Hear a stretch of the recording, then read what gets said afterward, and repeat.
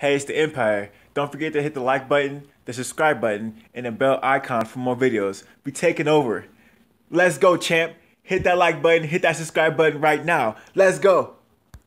Hey, it's the Empire, Geobasket Empire, back for boxing. Now, man, Joseph Parker beats Junior Fa in a unanimous decision. A lot of people talked about how that fight was boring and how, these fighters were laying on top of each other. But this was just two aggressive fighters fighting each other. And, Joseph Parker is not exactly known for being an inside fighter, nor is Junior Fa. So them fighting in the inside, their punches are too wide, so they ended up clinching each other. Now that being said, man, I think Joseph Parker looked pretty good in the fight, man. He was landing clean blows. Definitely, if this came a boxing match, Junior Fa would have got stopped.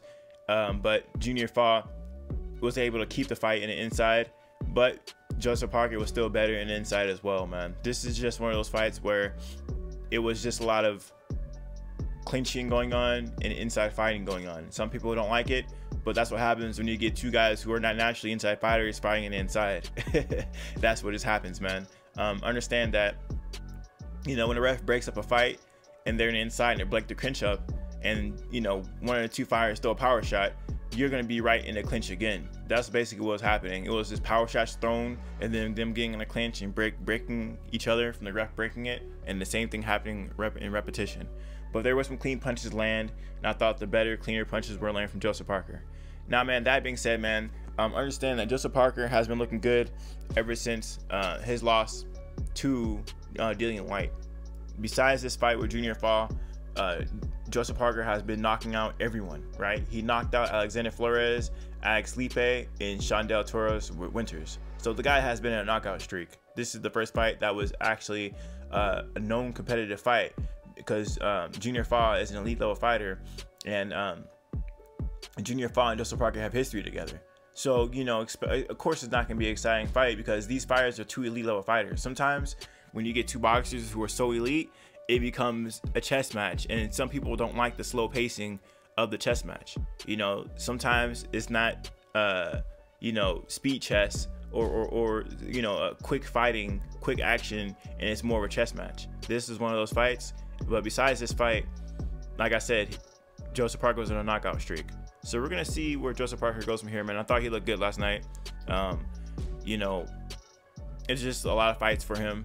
People are talking about him versus Dereck Chisora. Another fight was supposed to happen at some point, but Joseph Parker, he had some bites to contend to. He got bit by some kind of creature.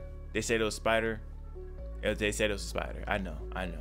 But I think that was some humor from Joseph Parker. But that fight didn't happen for some reason. But there's no reason why a fight can't happen now with Joseph Parker and Dereck Chisora. I think there's a lot of fights with Joseph Parker. So yeah, let me know who you guys think he should fight next. I think that Joseph Parker, being the former WBO champion, maybe he should fight someone like Alexander Usyk. That'd be a great fight too. There's just a lot of big fights for Joseph Parker. He's already fought in the elite level in the sport of boxing, and he's not really afraid to fight anyone. He's already fought in the Dillian Whites. He's always fought the Anthony Joshuas, and we're gonna see what's next for his career. But I thought he looked good against Junior Fa. It was two elite level fighters, and people expected, fireworks, and sometimes that just doesn't happen. But yeah, man, let me know how you guys feel about it though. Junior Fa, where will you go from here? We don't know, man. Once you get a loss in your career, there is no more soft touches. There's no more soft touches for you. There's just elite level fighters from here on out.